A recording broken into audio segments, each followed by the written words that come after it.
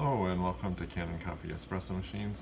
Today we're doing a video on this Egro espresso machine on how to reset the filter. So you need to install a new filter.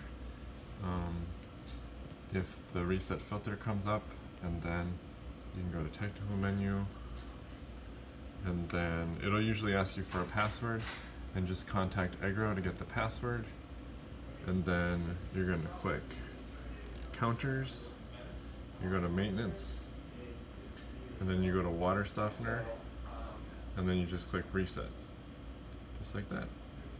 And now it's reset. The current water filter capacity for this one is set at 2,000 liters, and now you just exit out, and you're ready to make espresso again. So thank you for watching with Canon Coffee. Please like our videos below. If you'd like to see more videos like this, please subscribe to our channel. Thank you.